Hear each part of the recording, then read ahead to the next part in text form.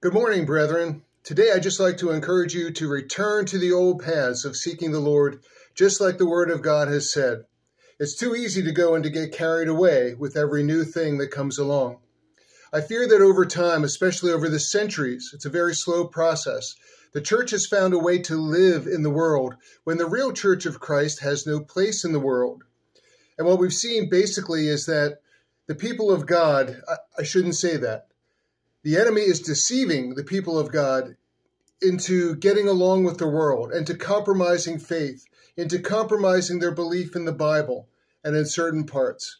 I'm not accusing, per se, all of the people of God, but those people, some of those people over time had to make compromises, and it's not a good thing.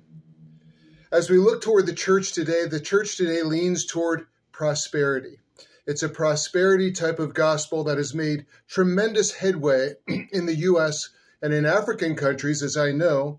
We just returned from Africa.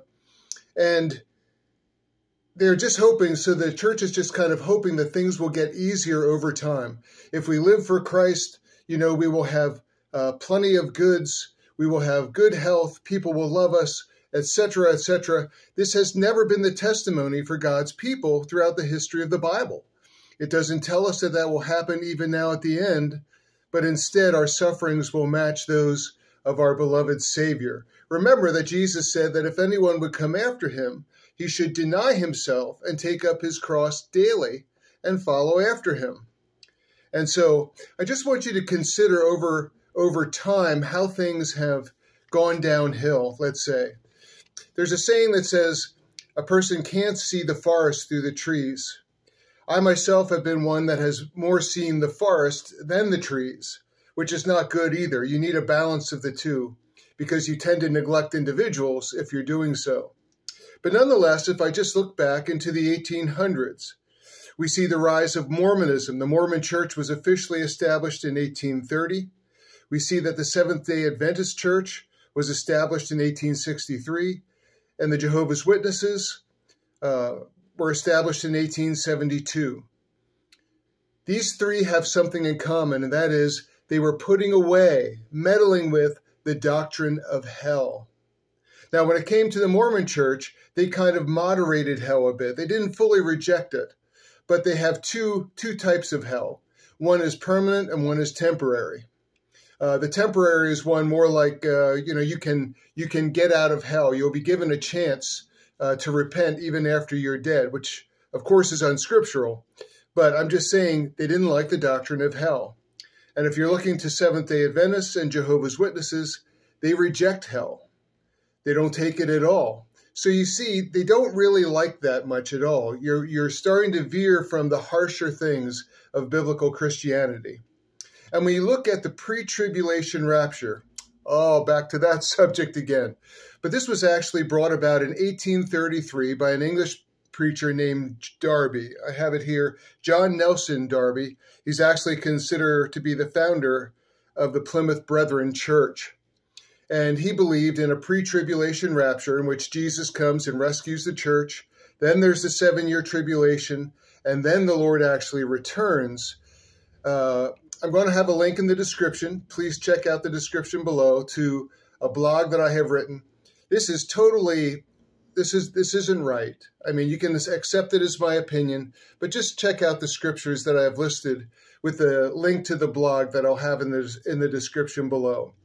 But you can see the nature of this pre-tribulation rapture also was that Christians aren't going to have to be here and suffer through the time of Antichrist. Again, it was a type of rejection of suffering. And then on top of this, in 1871 to 1881, we had the Bible revision, where again, here we're questioning the Bible, we're putting it away, we're changing the words. And one of the great formats of this translation, when they had the revised come out, they used this great term called dynamic equivalence. We encourage dynamic equivalence, which just means put it in your own words. Whatever you think it means, that's what you say. And that's not at all how the Bible should be.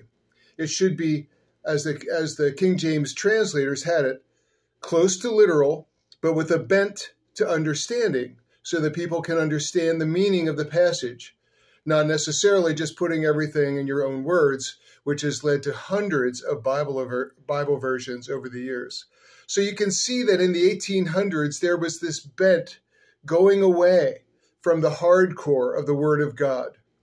But the Bible is encouraging us. I just picked this passage out from Jeremiah chapter 6, verses 13 through 17. Please take time to read it. I'll just read verse 16 at this time. Of course, no, make that 13 and 16.